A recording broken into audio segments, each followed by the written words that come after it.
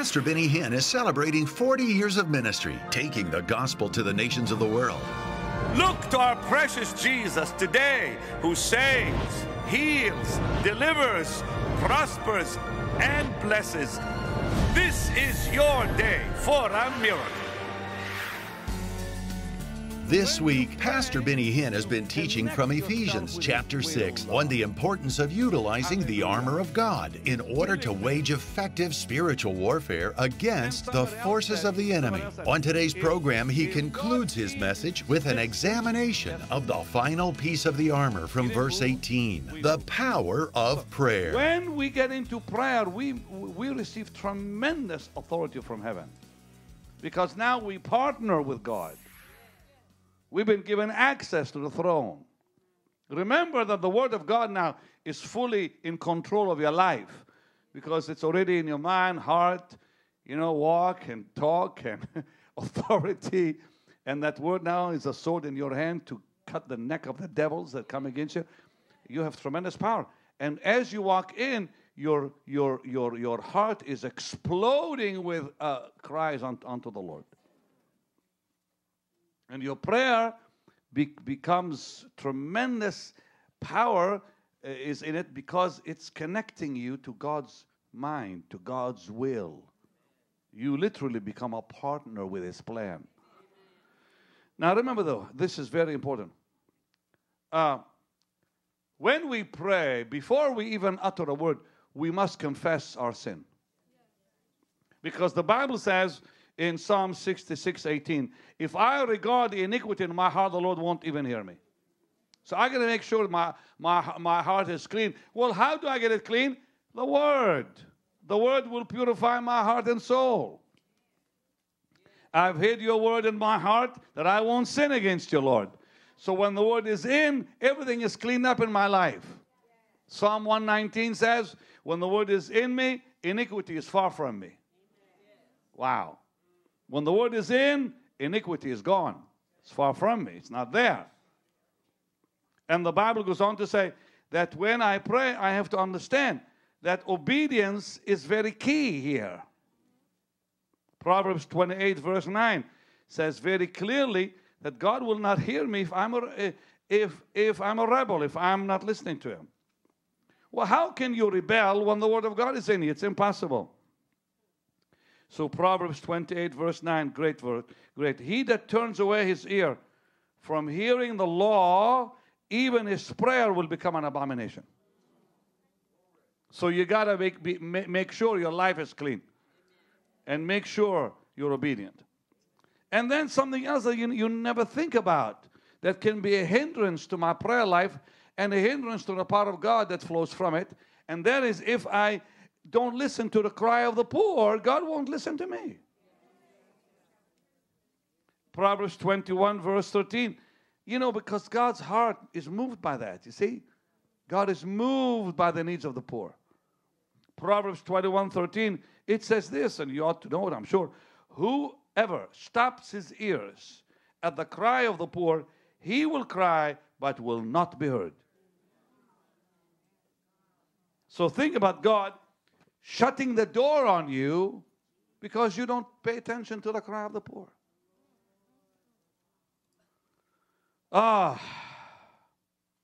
I've seen that work so often in my life when I have a need, and I'll call on the Lord for a need, and I'll say, Lord, I'll give so much, to the poor. And every time it touches His heart, because it says in Psalm 41, blessed is the man who considers the poor. And it gives us 7 promises there, by the way. Would you like to know them? Yes. The 7 amazing. You ought to claim that. Every time you give money to the poor, claim those promises. Psalm 41, verse 1, right through verse 3. Blessed is he that considers the poor. The Lord will deliver him in time of trouble. That's first. Number 2, the Lord will preserve him. Number 3, the Lord will keep him alive. Number 4, he will be blessed on the earth. Number 5, you will not deliver him to the will of his enemies. Wow, I like that one. Number 6, the Lord will strengthen him upon the bed of languishing. And number 7, the Lord will make his bed in his sickness. God's going to heal that man. When you look at this these 3 verses, my, there's such power in them. Considering the poor is so important to God that He'll actually hear your prayer because you heard the cry of the poor. Amazing how God ties it in, with prayer. Now, when you pray and you've done the right things in the sight of God, including listening to the cry of the poor, when you pray, it's important you pray in the right place, because most people miss it because they're in the wrong place. You must come to the right place.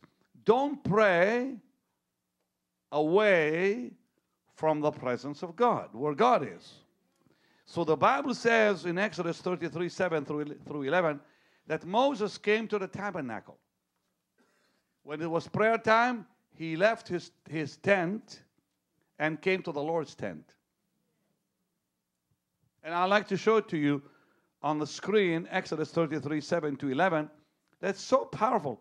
It talks about Moses leaving his house, leaving his wife, leaving his family, and going to where God is. So God cannot hear me if I'm far away. Listen to this. I heard this years ago. But dear Catherine Kuhlman would teach on this really strong. She said, always come into proximity so He can touch you. Always come to where God is, where He can reach out and touch you. And the Bible says they followed Him and He healed them. He didn't heal those who did not follow. He only healed those who followed. That woman with the issue of blood could have screamed all she wanted had she been way over there. But when she touched that garment, she had to be close enough to touch the garment. Healed. You always get healed if you're close, and you never get healed if you're far. But God wants you in the right place to hear you. And so it says, Moses took the tabernacle and pitched it without the camp and called it the place of the congregation, tabernacle of the congregation. It came to pass, everyone which sought the Lord had to go there. It was without the camp. They had to walk out from their tents. It took them probably a little while to get there. It came to pass even when Moses went into the tabernacle, that all the people rose up and stood every man at his tent door and looked after Moses until he was gone into the tabernacle. Next verse. I love this one. It came to pass when Moses entered, the cloud came. See, God was waiting for him to show up. When Moses showed up, God showed up. And stood at the door of the tabernacle, the Lord talked with Moses. I love this. God met him at the door. God met him right there at the door and said, come on in, Moses, come on in. I love it. Now, the Bible says Moses knew where to meet God. And what did Jesus say in Matthew 6:6? He said, you want God to hear you? Come into your closet. Get away from distraction. You cannot have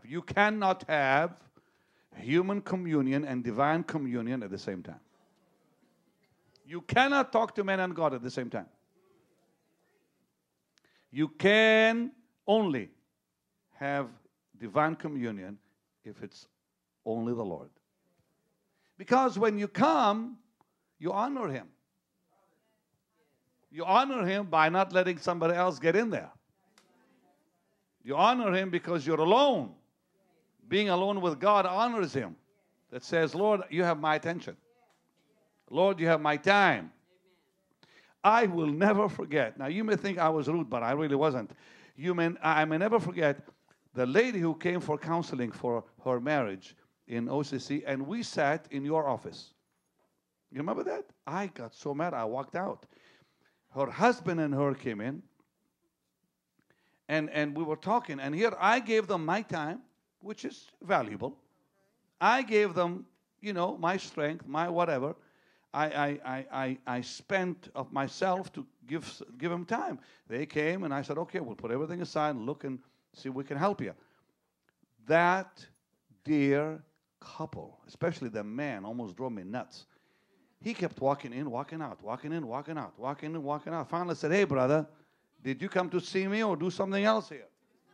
He said, well, I had to go make a phone call. I said, meeting dismissed. And I walked out. I said, I'm done with you. Because I couldn't handle this guy walking out. I said, that's an insult. said, you insult me? You sit here and you are supposed to sit and let's fix your problem with your wife and you go out to make a call while we're sitting here waiting for you. And I did said, I said, here we are sitting waiting for your highness. And I got a little mad. And boy, when I get mad, phew. But that dear man was walking in, out, in, out, in, out. And finally I said, I'm done with you. Think what God must feel like. When we talk to him and talk him and somebody else, him and somebody else. Answer the phone and he's God, people. He's God. Giving him your attention is honoring him.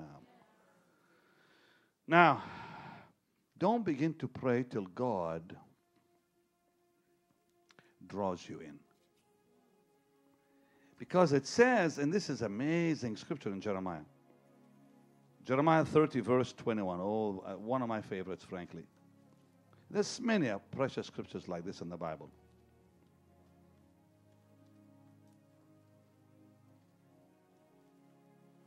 Sweet hour of prayer, sweet hour. It says this, verse 21. Their nobles shall be of themselves. Their governors will proceed from the midst of them. And I will cause him to draw near. And he shall approach unto me. For who is this that engaged his heart to approach unto me, says the Lord. In other words, God says, how can you approach me till I cause you to draw near? I will cause him to approach. And Psalm 80 verse 18 says, quicken me and I'll call on you, Lord. And Psalm 119 verse 50 says that God uses the scripture sometimes to quicken us to call on him. It says in Psalm 119 verse 50, it says, with your word, Lord, you've quickened me. Why? You've quickened me to call on you, Lord. Two quickies that are so important when it comes to prayer. Remember I said earlier, you come to the right place. Now you have to come to the right position. And the right position doesn't mean you have to kneel or stand. The right position is mentioned in Numbers 7:89, one of the most powerful portions. And I like to have it on the screen because I want to show people what I'm talking about. Numbers 7:89, and then Leviticus 16, 14, 15. Also, I want to show you. When Moses was gone into the tabernacle, now remember, he had to come to the right place. That's the tabernacle. Now he had to be in the right position when he was there. When Moses was gone into the tabernacle of the congregation to speak with him, he heard the voice of one speaking to him from off the mercy seat that was upon the ark, from between the two cherubims. And he spake. But where was Moses when God spoke? This is the key. Leviticus 16, 14, and 15. And he shall take of the blood of the bullock and sprinkle it with his finger on the mercy seat eastward. And before the mercy seat shall he sprinkle of the blood with his finger 7 times. Next verse. Then shall he kill the goat of the sin offering. That's for the people. Bring his blood within the veil.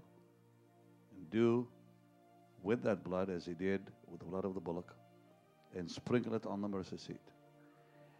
Now earlier, if we can go back to the earlier scripture so we can tie it together. Numbers 7:89 said, when Moses was gone, it says, to speak with him, he heard the voice of one speaking to him from the mercy seat. That was upon, and that's the key, upon the ark. Upon in the Hebrew gives the idea that Moses was under it. Moses was on his face under the mercy seat. So what is the right position? Under the blood. Hallelujah. The blood was sprinkled on the mercy seat. We saw in Leviticus. The mercy seat was covered with blood. And there's Moses kneeling. Kneeling. He wasn't standing. He was on his face before God on the very sand of the tabernacle. Therefore, he was under the blood. You cannot talk to God unless you're under the blood. But not only that, the final thing you must be in is the right disposition.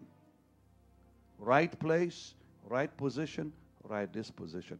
These are three major keys given to us in Scripture about seeking God properly. You cannot seek Him properly till you are where He is, the tabernacle, His place. Jesus said, go into your room, be alone, your closet. But then, right position is under the blood. And thirdly, the right disposition. And again, that verse, it says that he was ready to hear the voice of God. He was ready to receive what God had to tell him. When Moses was going into the tabernacle to speak with him, then he heard the voice of one speaking to him from off the mercy seat. He was ready to listen. He that hath ears, let him hear. So he wasn't ready to talk. He was ready to listen. So when you come into the presence of God, don't start talking quick. First, He wants to talk. And so in Job 5, it says, let your words be few because you're in the presence of God now. He has to talk. You know, when they walk into the presence of the Queen of England, they are told not to talk till she talks. Simply wait till she speaks and then respond to what she says, because that's honoring her throne. Well, think about God. Ready to hear. It's marvelous, really.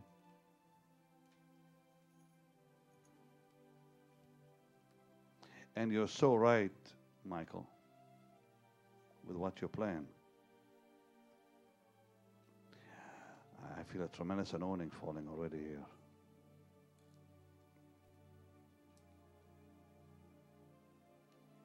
Let us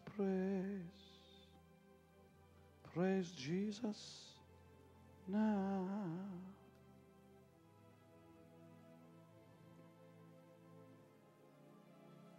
We're standing in His presence on holy ground. In prayer, it's better to have a heart without words than words without a heart. Come in and listen. That is a mighty weapon in your hand. Lift your hands to heaven, saints. Come on. As I walked through the door, I sensed His presence, and I knew this was the place where love abounds. For this is the temple, Jehovah God abides here. We are standing in His presence on holy ground. We are standing on holy ground. And I know that there are angels all around. Let us praise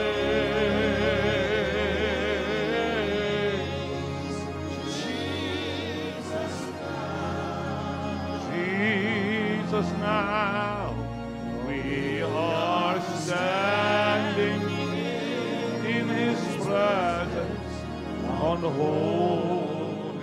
Father, in Jesus' name, place a holy, mighty desire in your child's heart, the one watching this program today. Place a mighty desire, Lord, for prayer. They might seek you and find you, and find their liberty in you, Lord. For you said, seek me with all your heart, and you will find me, and then I'll bring you out of captivity. Lord God, in Jesus' name, grant that this request be answered for your glory and honor. And Lord, let me pray for you now that God will heal you if you're sick in the body. Father, in Jesus' name, bring healing to the oppressed, bring healing to the sick. I command that sickness to go in Jesus' glorious name. And God's people said, Amen. And become a partner today and help me take the gospel around the world. Remember, we're on TV throughout the world. And if you're not on our mailing list, please call today. And we send those of you on our mailing list beautiful teachings often. And if you're not on the mailing list, you're missing it. Make sure to call today, the number on the screen. This one here is on the anointing. This one here is on the 3 realms of prayer. And it's a beautiful teaching that comes to you in the mail, so you can sit and read it and keep it somewhere, and give it to a friend and so on. But write me today, Post Office Box 16, 2000, Irving, Texas. A whole lot quicker to just call the number on the screen that's toll free, or go online and we'll send you all these lovely teachings in the mail. And yes, sow your seed in the Lord's work today. Remember, when we give to the gospel, we reap a harvest. And it's the gospel, that's the heart of it all. You give because you love the Lord, and you give because He promised us a harvest, and we give because we want to see the gospel spread throughout the world. So go ahead and sow that seed. Call today. Help me stay on the air. Help me stay current. You that watch me on TBN or other networks, we need your help today to just keep paying our bills on time. Thank you. Bless you. I'll see you again tomorrow for another wonderful program. But I see in the realm of the spirit, I saw a doctor. A doctor walked up to me. When he walked up to me, he put a paper in my hand. On top of the paper, I saw the word fibromyalgia. This is what the Lord is saying to me, that you received a report from the doctor where they told you that you had fibromyalgia. But the Spirit of the Lord said this night, you're completely healed by the power of God. Was he right? Right on, she says. Somebody gave you a letter that said fibromyalgia. Huh? Diagnosis was 14 years ago, and I've been dealing with it off and on. And tonight, when you're reading the Word, I just felt this heat cover my whole body. See, when we talk about Jesus, He always shows up. Glory. Praise God. Well, ask ye of the Lord rain in the time of the latter rain. That's what the Lord is telling me to tell you. Ask for rain. You know who I am. I don't have to introduce myself to you. Pastor Benny asked me to come here and just talk to you just for a moment, to release a word into your life, not because I'm special and great, but there's a supernatural grace upon my life to release you into a blessed place. I've seen it all over the country. I've seen people healed and delivered and set free. I mean, I've seen notable miracles take place in people's life, and it actually blew my mind. I've seen God do it time and time again, all because they obeyed one simple instruction that the Lord laid upon my heart for me to give them. I'm no magician. I have no magic powers. All I have is a word from the Lord. His word can change you. Psalm 105:19, until the time that His word came. Joseph was in a pit until His word came. I want to let you know today, I don't care what you're going through and what's presently coming against you. God can do anything but fail. The God you serve is a miracle worker. And can I tell you that if you would just obey Him and do what He says, He'll release miracles in your life. When Pastor Benny asked me to do this, the Lord said to me, He said, tell the people to ask ye of the Lord rain in the time of the latter rain. God's about to rain on you. And he's going to send the latter rain and the former rain at the same time. You know, he did that because of sin and disobedience, the enemy came in and took things from them. They lost some stuff.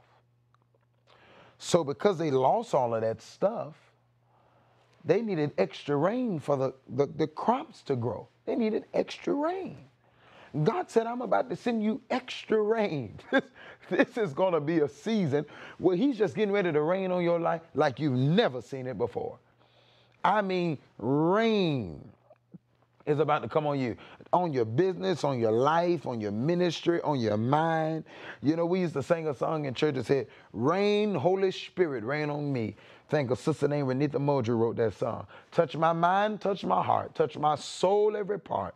Holy Spirit, rain on me. God's about to rain on you. And let me tell you, when he rains, you receive the miracle. Now, this is what I want you to do, because I want you to do this. I don't want you to hesitate. I just want you to follow this instruction, because you've seen it time and time again. One word from God can change your life. So this is what I want you to do. I want you to honor God today with a seed. What kind of seed, Prophet Karn? I want to tell you. I just want you to honor God with a seed of $30. What is that for?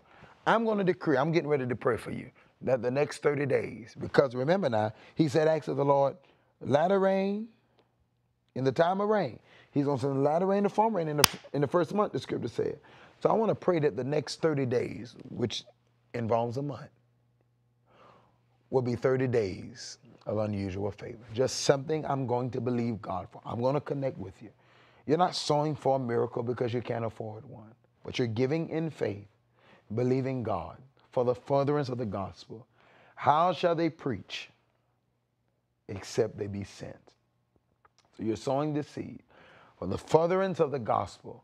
People are being healed. We don't want pastor worried about anything. We want people to be able to, him to be able to just travel around the world and people get healed and saved, because we're in a dangerous hour. Father, I thank you for those 500 people that are watching me that's going to sow that seed in faith, believing you for a miracle, that the next 30 days will be 30 days of uncommon supernatural favor. Blow their mind, yea, beyond their expectation. In Jesus' name, obey God. I got a witness in my spirit about it. Do it now. By the power of God, that anointing is flowing. There's a number on the screen. Go to the website. There's an address. Mail it in if you have to. But sow that seed in faith, believing God for a miracle, because God told me, I'm getting ready to rain on you and your life, and what the enemy has meant for bad is turning for your good. God bless you.